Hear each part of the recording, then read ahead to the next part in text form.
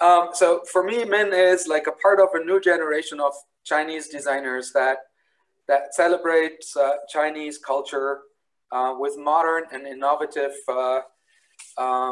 products and objects that are heavily influenced by traditional Chinese arts and crafts, which doesn't sound that surprising, but was like a no-go when you look back in Chinese history and the Cultural Revolution that happened in the 70s. But what makes Min, for me, also very special is that like he is this bridge person, you know, he has this versatile range of perspective that he gathered over the years studying in Cologne, Germany, at the Domus Academy in Milano, and at the Design Academy in Eindhoven, where I had the pleasure to run into him. And we kind of became friends and stayed in contact somewhat loosely. And I think that makes him very special because he has all these other influences and he has seen the differences between like the Eastern and Western culture. In like 2010, I think you decided to go back to China and you started your office, Chen Min, in Hangzhou, China, 2012, which I have to say is a gorgeous, beautiful city. It is a city that has like an old, like historic part of the city. And Min was so friendly to like invite me to a beautiful restaurant in the tea mountains of Hangzhou, and then also introduced me to my first Chinese tea house, which was very exciting. So yes, so that's a bit to say about him. He is an award. His work is award winning. It's exhibited across like the world. He gained international recognition. One of the products that you may have seen is the Hangzhou stool, which I think is just a beautiful, beautiful object. It almost reminds me as a German to the Ulmer Hocker, which is like the German Bauhaus version of a very simple chair.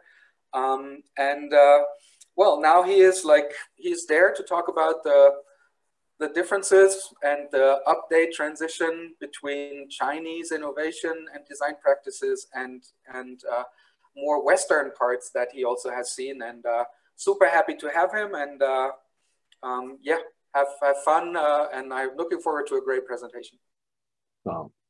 Thank you, Thomas. Thanks a lot for the introduction. Actually, I also prepared a little page, but I think you have done a very nice job. And hello, everyone. It's already morning in China, but good evening to you all. I've always heard of Seattle. You know, when I was young, every Chinese in my generation knows about the movie like Sleepless Seattle, but still haven't been there. I would love to, but I don't know when I can finally visit. But we keep it in my schedule. And today, I think I'm going to, like I have said to the guys, and it's rather a discussion than a presentation. It's about my adventure back to my own country, although it's on my own country, but I do have a lot of experience abroad. Then I came back with a fresh eye to discuss and also to discover the culture and the reality in this country again. So let's start. I think here is just a short introduction of myself. I have spent almost 10 years in Europe, started from Germany and then to Netherlands and then to Italy.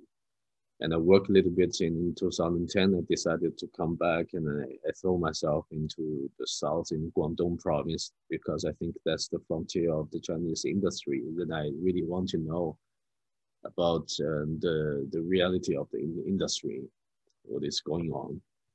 So I started with this image because that's I think it's 7 or 8 years ago. I was driving actually. It was dangerous, but I really need to take this photo. because it really express a kind of state that I see in China. It's a mixture of the tradition and the modernity.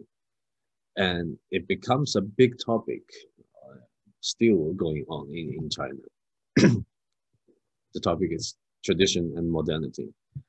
Let me introduce you guys a little bit about the tradition part.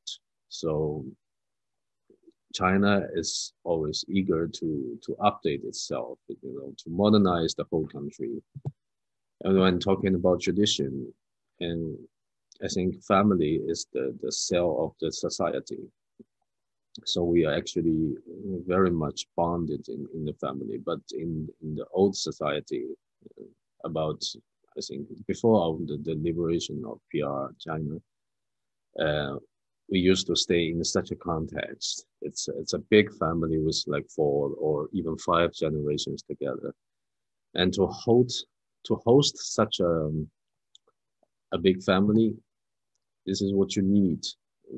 For the architecture, you need a home, which is like typical in the North China, when you have this a small yard in the middle, and houses to live in. And then even after liberation, from walking, most of us are using bicycles. We used to be a country on the bicycles, but now everything's changed. After the open policy of Deng Xiaoping, and the family structure start to become more or less like this, especially for my generation. I am certainly the ones that on the bottom, and then we have also parents of both sides to do with, and the single child is still on top of us, and this is very typical.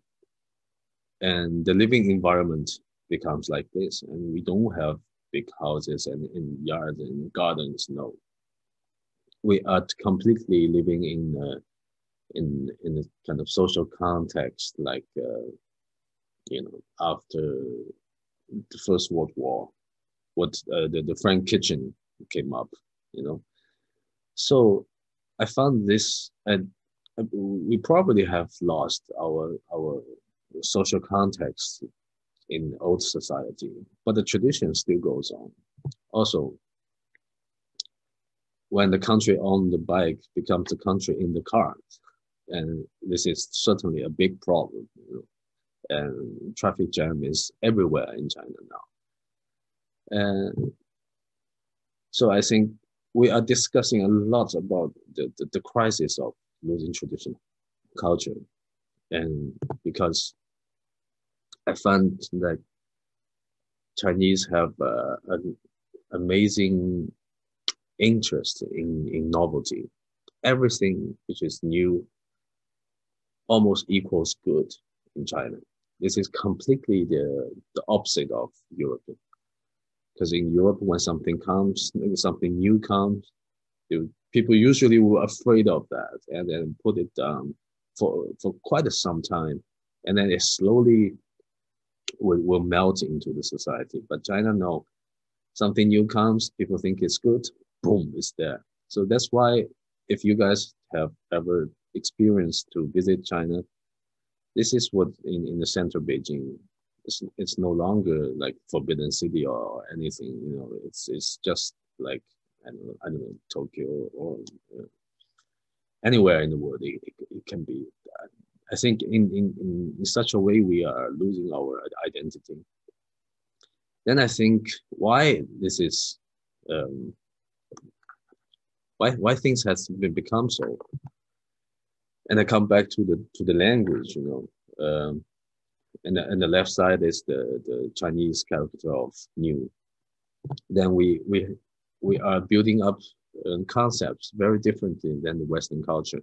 You have creation, innovation. That's all different concept. But in Chinese, we always just put new as one of the member of the word, and then you just change something before. And I find this is could be an interesting thing, when you constructed the language in your head, and then you already think differently. You already accepted the concept differently. And I find in our culture, if if we talk for a very relatively long historical perspective, then that can become evolution. But the thing is, I would like to, because evolution is kind of too big for me, and then it's really takes a long time to prove it. But I would rather stay as a very small step. That's called updates. And then I think then the Chinese are really liking to update themselves every year, or for example, change a new mobile phone, change a renovation of the house, everything. You just want to keep it renewing it. This is quite interesting. But I find the tradition of innovation is very different in this country, because in the Western world, I think people are very good at doing creation from 0 to 1. By saying that, meaning it's actually invention.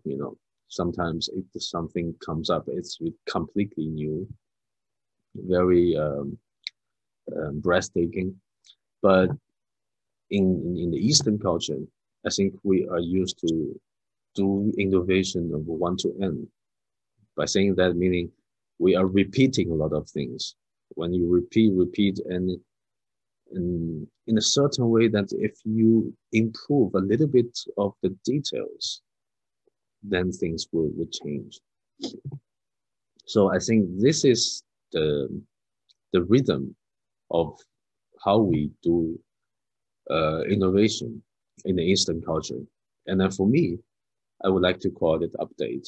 It's very small step, and then we update a little bit. Maybe in the long run, it could become evolution.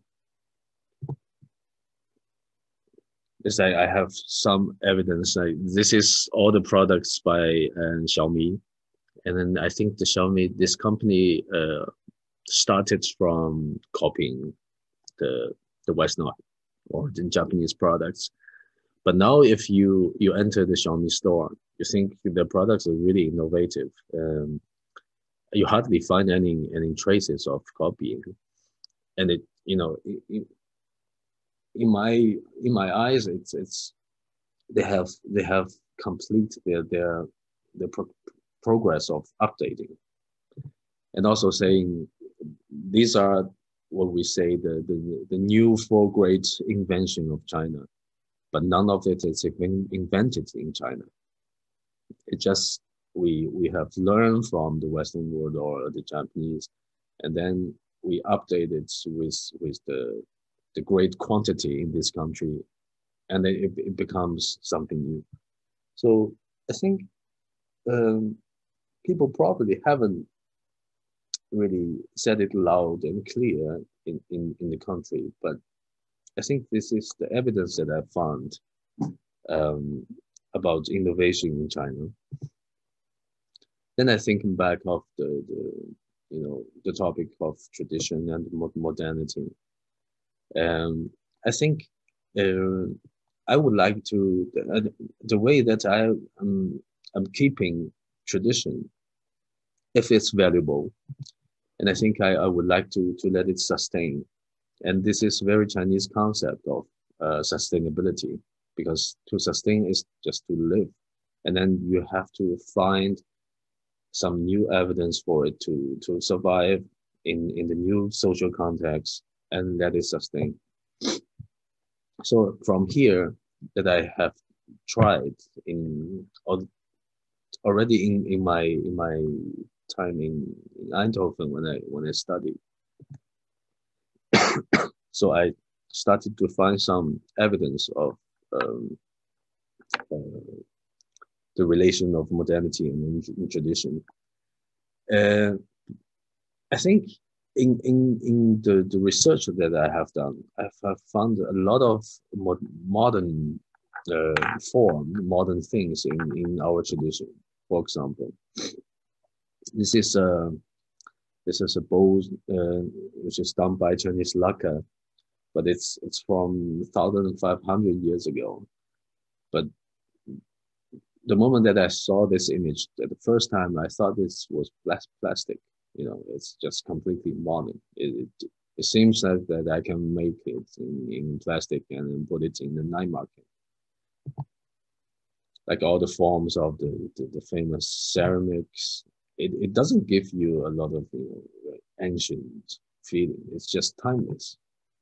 Also the furniture, the details of the Ming style furniture, it's completely modern for me.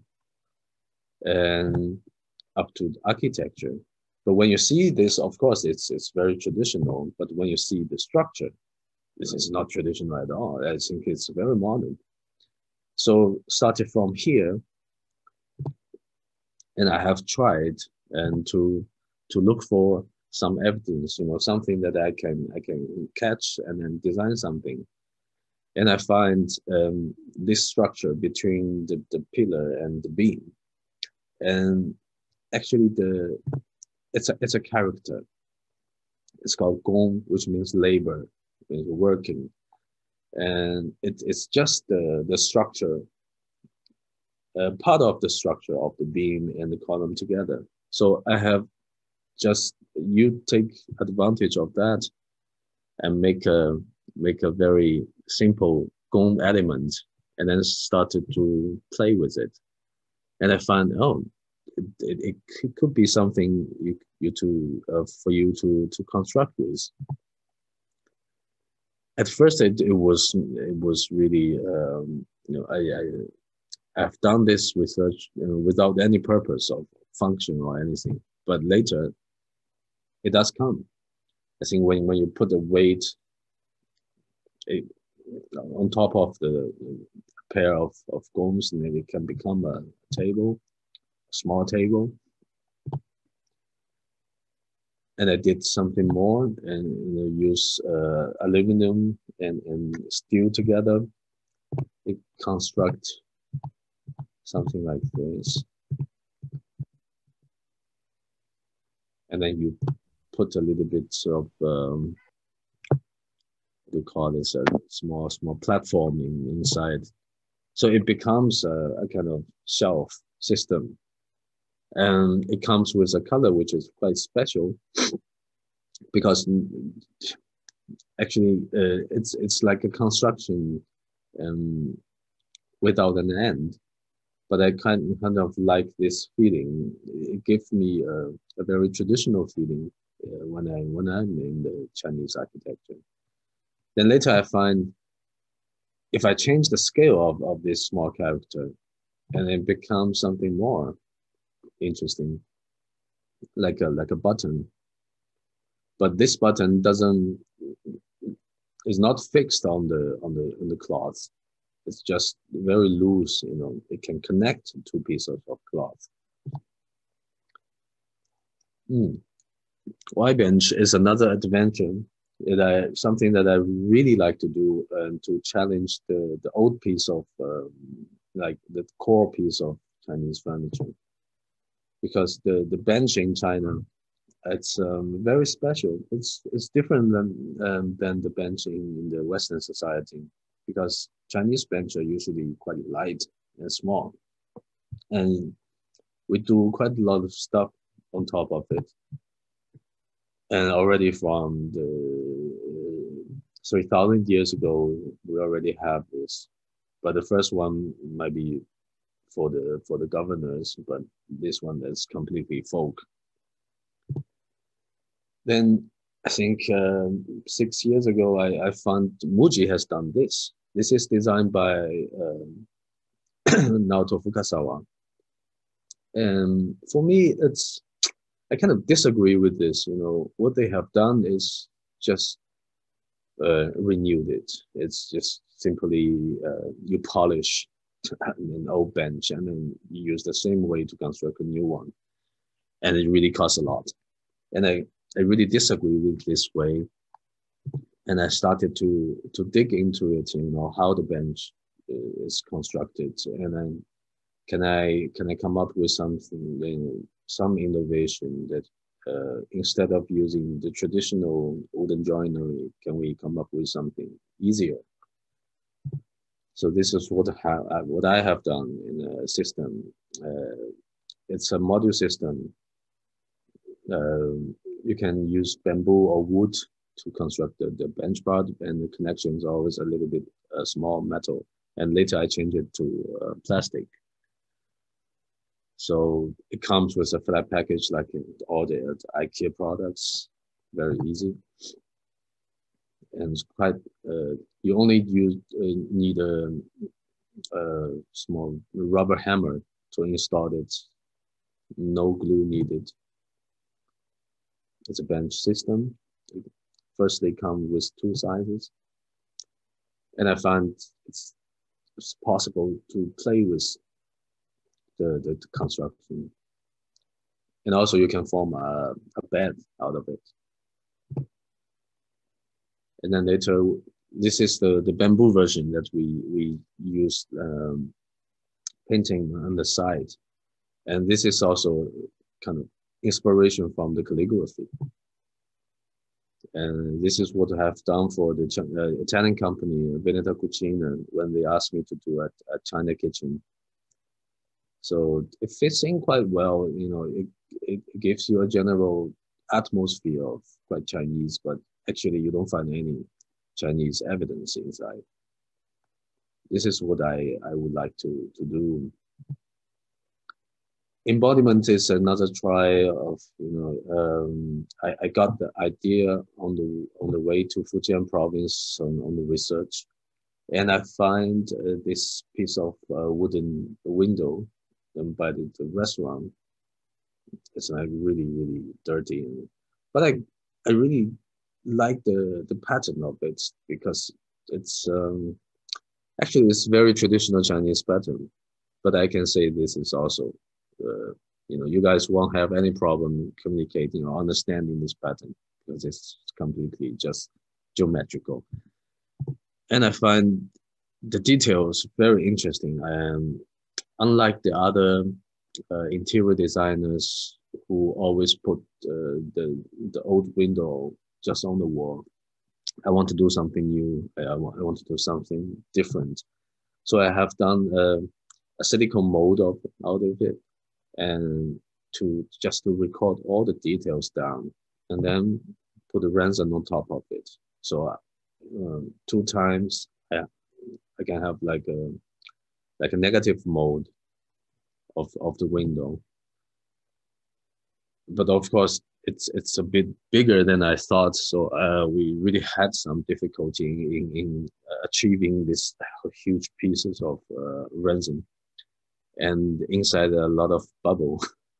So it makes the whole thing is like something that I put it out from the sea, from the oceans, like something from Titanic. Then I put a metal frame out of it. But in the metal frame, I have placed an LED, so it becomes an atmosphere lighting. So in this way, I think the spirit of the window is carried on, but without destroying the window itself. So here's a comparison.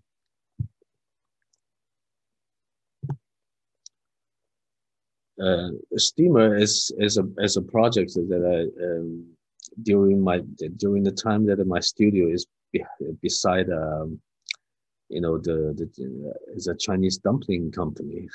they make pao pao, so they use a lot of steamer. Then I was watching how they have, you know, used the traditional steamer, and how the crafts, how many parts of it, and all the details, how the craftsman has constructed that. And suddenly the idea has hit me that maybe a steamer doesn't necessarily to continue the job of steaming, but maybe it can come out to from the kitchen to the living room to do something. So I have combined the leather with bamboo together, but under the form of a steamer, give it a reasonable size to construct maybe a small side table, just experiment the element, small stool, a coat hanger, a mirror, and down there it's some loose space for you to keep some scarf or those stuff. So it's a series of furniture out of steamer. And the Hangzhou stool is a lot of people have known me through this work, but actually Hangzhou stool is not a furniture that I wanted to make. It's a statement of the how to use the material of bamboo. I think bamboo is a strong culture in China. Then in nearly every city, you can find objects and products that is made of bamboo. And even for the same category of products, depends on the area and the form, it would change itself. And there are a lot of crafts about bamboo, which is fascinating. But it's all about understanding of bamboo. I think most Chinese don't really understand this plant. Bamboo is very special. The cell is the fiber, and the fiber comes all in the same direction, right from the bottom to the top. That is why, it's like you are combining fiber, but in the same direction and under a form of cylinder. So this makes bamboo really strong and flexible. This is how bamboo in the culture can do a lot of amazing stuff. Then back to the studio, this is my first tryouts because I think this is something quite suitable to express the concept of flexibility. And when I finish this and I use my finger to press down from the top, and I have the feeling that the lower you go, the more resistance you're receiving. And that hit me, and I think it can become a pretty piece of functional furniture.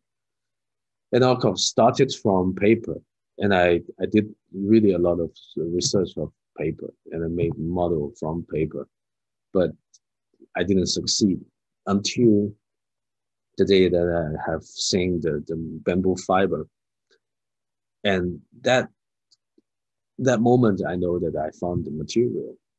And this is quite interesting way to make it, industrially. And you put raw bamboo into the water for 2 weeks, relatively, and then it will resolve into the fiber. And then you press the fiber and then let it get loose and put a lot of resin into it. And then you construct a new kind of block. That is like a module material. And then you use a huge machine, so like a huge cutter, and cut a layer which is only 0.3 millimeters. But in that layer, all the fibers would be arranged in the same direction. And then it comes with different kind of finish. And what I have done is to renew this material that I have placed 3 layers together, but all vertical to each other. And in between, I have placed a non-woven fabrics into it, and then press it into each layer. Then I got 1 millimeter material, bamboo material. This is kind of innovation of the bamboo material. Then inspired by this piece by the Japanese designer, what's his name? Anyway, I'm getting older. I forget names. Then I think, the construction inside, I need a very solid construction to stop the weight, because it cannot come all the way down. So I need something strong. And I have only 5 layers down there, so it's only 5 millimeter. I got this, and although it looks very, very thin, but it's very strong. So on top of this, I have glued bamboo veneer, but only on the down part of the 25 centimeters. So I have pressed it. Then I got something like this. Then I think how to connect this. I use a piece of raw bamboo, which is, this piece is already 20 years, so it gives me a very nice finish. But inside I have placed 2 pieces of wood, very, very thin wood. And this is for later on, which you can see here. And I will place inside a small wooden joinery to prevent the piece from rotating. And a little bit of polish. And I have this. And it's a piece of furniture that it moves, you know. And we had a bit headache of, you know, how to do the finish, because I cannot use the normal paint or lacquer because it constantly moves. And I still use wax on the top. And it's a furniture that tells you about your weight. So how deep you sit, and then I relatively know the weight range. So all the way down, it could be 90 kilos. But we are still improving this, and I'm talking to a very nice wood veneer factory, and then they would like to do this and, you know, have a try to get it made industrially. So hopefully next year we can have some more pieces. So from here, because of the stool that I got recognized, I have shortlisted by the Louvre Foundation Craft Prize. And after that, a lot of crafts people or people in the crafts field in China has contacted with me. And from that, I have a journey of, you know, doing a lot of investigation and research about the crafts in China. We have so many crafts. And I mainly have researched about the Chang embroidery and the Beijing brocade,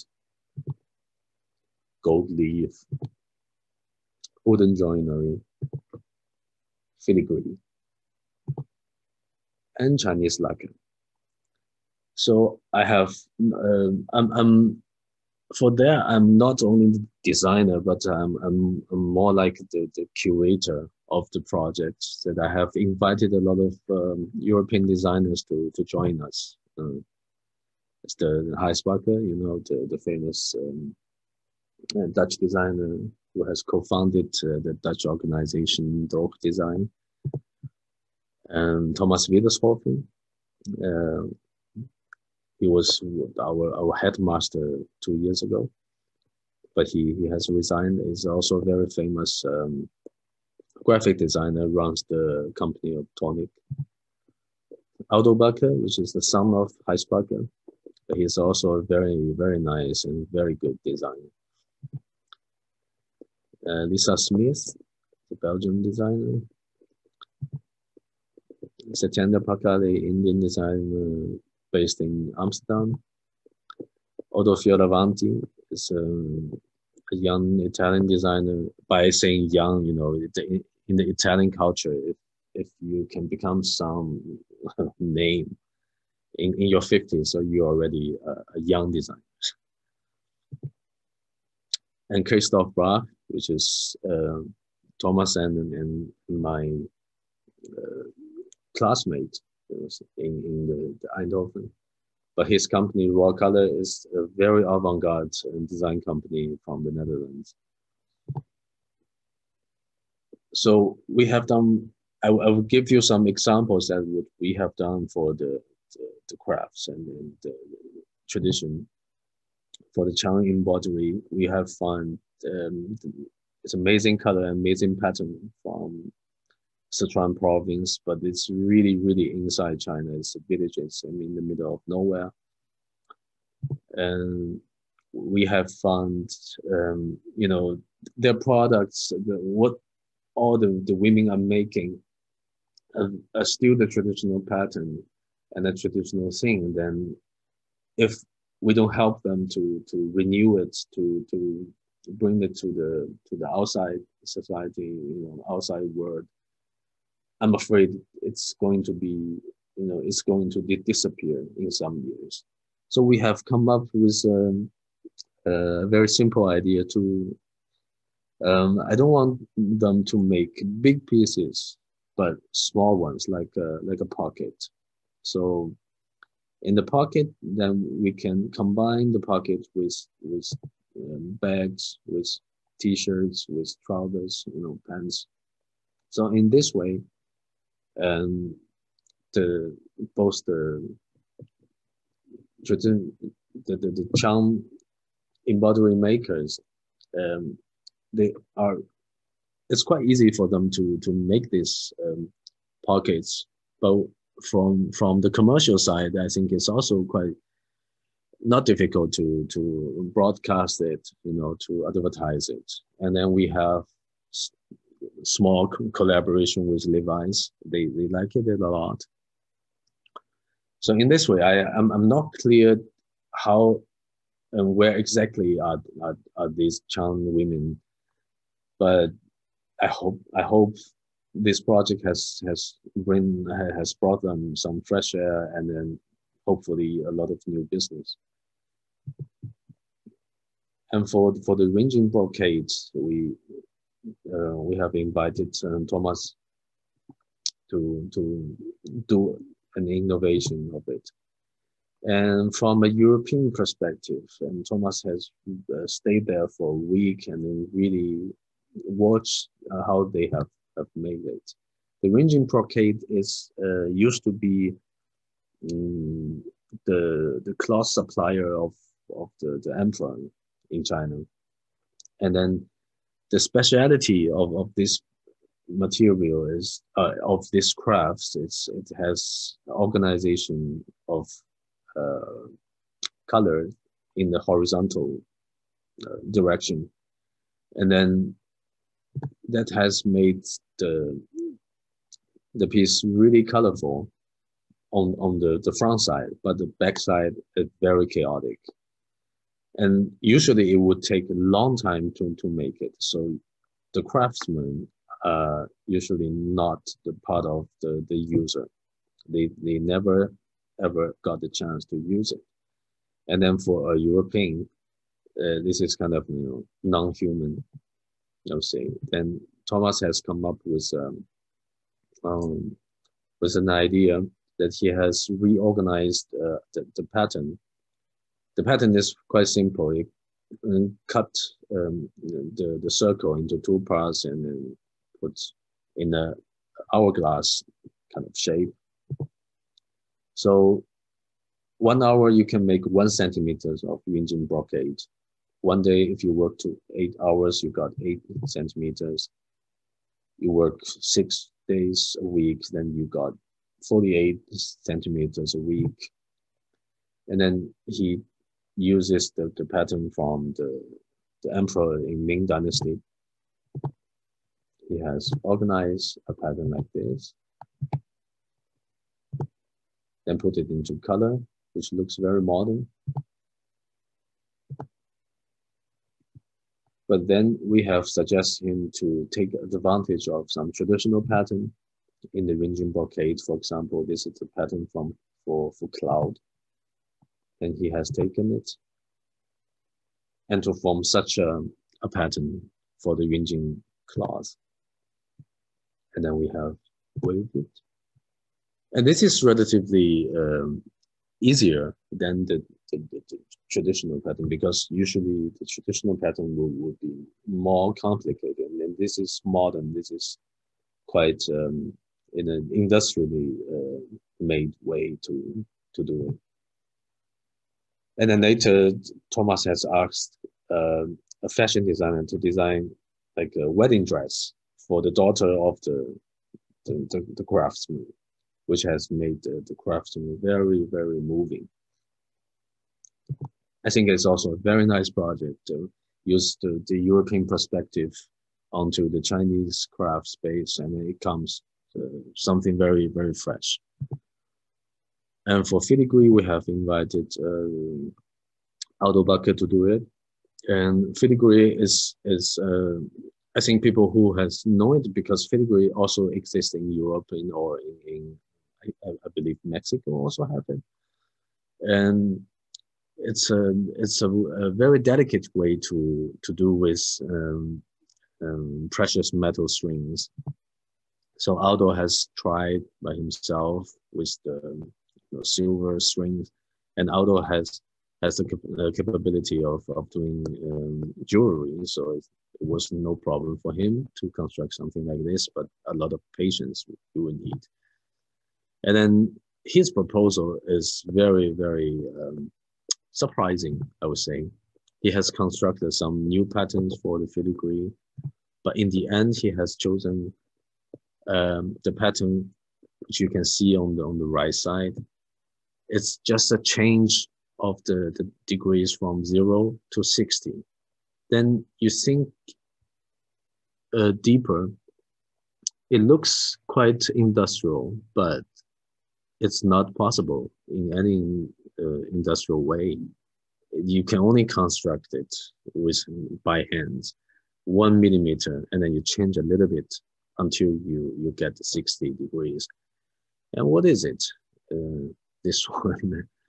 It looks very nice, but in the end, it's a teaspoon. So actually, the open is here. So you put it upside down. You put the tea inside here. Then you can dip it into the cup, and then you get your tea. And in the same way, he has constructed this. This is relatively bigger, and it's to cover cheese that you haven't finished. Very luxury thing. But the most interesting one is this piece. I will leave you like 10 seconds to guess what it is. You know, it's construct of filigree, of course. You know, it's there, it's not there because it's all penetrating. You know, it's almost like a nothing. And when I know the function of it, it was really breathtaking. It's a honey dipper. You know, you can put it in the honey, and the honey would all get involved in between the spaces in the filigree, and then you can put it back to your cup, and you get a very nice honey soup. So this kind of thing is what I think very right to do to update or to innovate our tradition. So we have all done it. Very impressive. And then for the craft prize, I become later the jury member.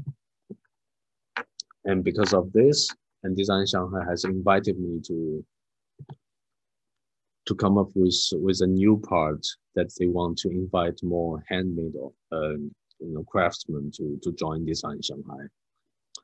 Then I think it's in the era that we need to kind of redefine and then get away with the old definition, cross the boundary. So this is what I have thought. I think now objects or design already come into somewhere. It's always a combination. It's always something in between design, crafts, and art. It's really hard to tell. This is clearly this or that. But I think good things. I really like the words of object because it doesn't give me any definition of how it comes. This is more. It's freer for the mind to follow. So from here, come up with the logo. This is what I call new object. And it's a new part in Design Shanghai, which is going to be held in, we only have like 3 weeks. Wow. And here's all invited designers and design groups and craftsmen. I think it's the first part in Design Shanghai that involves craftsmen into the exhibition. Yes, we have designed the arrangement. It's about 525 square meters. So last but not least, I think this is for this year very special that I also invited my friend Thomas to join. Create Cures. It's an activity that I have co-founded with my friend Frank Zhou. Is also a good designer from Beijing. That started from the outbreak of COVID-19 in Wuhan, beginning of the year. During the first, I think the second day of our lockdown, then we're kind of lost. You really get, you really don't know what to do, what will come.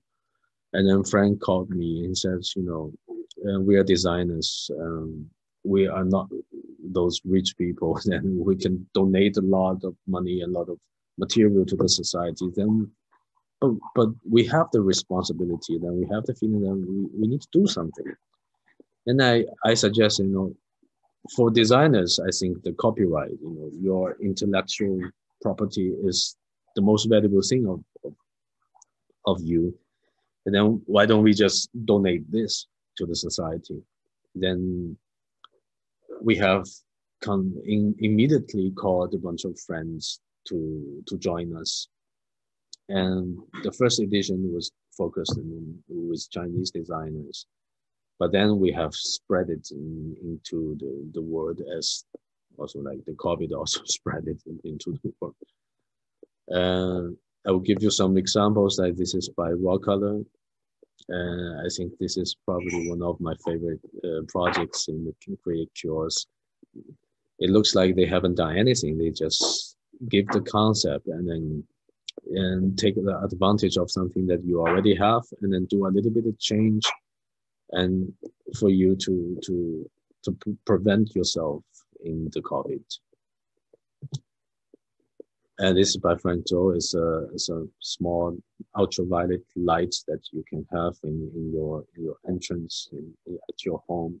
So you put the keys and mobile phones into that for some just 1 minute and get it cleaned. It's what I have done. And I think more importantly than what you have something special to, against the COVID. I think it's rather to call back the good habit, the good convention of hygiene of people. And in the Chinese society, we used to have handkerchiefs. Everybody had handkerchiefs 30 years ago or maybe 40 years ago. And now it's all replaced by the tissues. And I think environmentally speaking, it's also better that everybody keeps a handkerchief. Then I have done a little bit change in the handkerchief to change it to a mask kerchief that I called. That's something that you can, change it to a mask temporarily when you need it. I think this is something quite important. And this is from Form Future, from Thomas and Herman. It's very surprising when they demonstrate the thing. I always thought it's maybe a chair that you can speak to each other in just like maybe 4 or 5 meters. But actually they have demonstrated in the distance of like 25 to 30 meters, a very considerably long distance. Quite surprising. I'm looking forward for them to, really make it real. I think it's really, really nice one. I almost laugh out when I first saw this concept. It's very, it brings up a very good discussion of what's new and what's old. You know, it's a very nice comparison. And from my friend Chen Furong, he has done some a little bit change in the wet tissues. So when you receive the pack, you can use the tissue and then becomes a glove, and you clean it up, and then have your thing. My friend Kiran, he has done a new package. You know, this. It seems like from now on that everybody will have different companies in the, things in your bag, in your purse to carry. So this is a set of small and hygienic products that you need to carry. Italian friend Giulio Iagetti, he has done, from this pattern you can just bring anything that you have in hand. According to the technical drawings, you can make a fake mask yourself. This is the only participants, which is a big design company. Milan is from Zurich. It's probably the biggest design company in Zurich. In the picture, it's not very well demonstrated, but in the video, I think it's quite good. The pen that you can rotate open and then put in the alcohol, alcoholic cleaners, and then to close up and then to spray and then clean your hands when you need it. And on the other hand, it's the stylus. It's from my Japanese friend Liu He. He has done this for his daughter, actually, just to help her to wash hands. My Swiss friend Simon Kempfer, he has done this. It's called 2-meter walking stick. And then we have done last month in Design Beijing a version of 1-meter stick, to keep social distance. It's quite interesting. And my friend from Shanghai, Wu Jiaying, she has done actually not really about how to clean up or how to keep distance, but she has done another way. She has made this this small cartridge and to deliver free flowers for people, because I remember in the second month she has started to do this because people are depressed and want to get some encouragement, and then she was deliver flowers, free flowers for people to cheer up. And then we really have a lot of exposures, and the media are paying a lot of attention to us. We have this is quite out of my imaginations, and then even our architect friend and Sun Da-yong was his thing was on a Japanese, I think Japanese drama or something like that. Very, very funny in a way. Yeah, it's a new entertainment. And then hopefully we'll still continue this project in the future, because COVID is still with us. Okay, so I think it's already pretty long, longer than I thought. You just didn't want to answer any questions. So sorry. No, I think, hey, thank you. I didn't want to interrupt. For me, this was a breath of fresh air to see all these things and see how active you are with everything. I really admire your work. And I have to say, the biggest part I'm very, very jealous about is your journey through the country, discovering lost craftsmanship. Yeah. I think this is something that just blows my mind. Where I traveled China just a little bit, but it was all from city to city, and I would love to see the more rural parts. I would love to meet those craftsmen that do stuff that is just, they don't care how long it takes. I think, so I think, thank you so much, Min, for giving us this insight. We skipped the questions. I refer them all to you to bug you, write your emails. Okay. Yeah, so thank you so much. Thank you for inviting. It was delightful.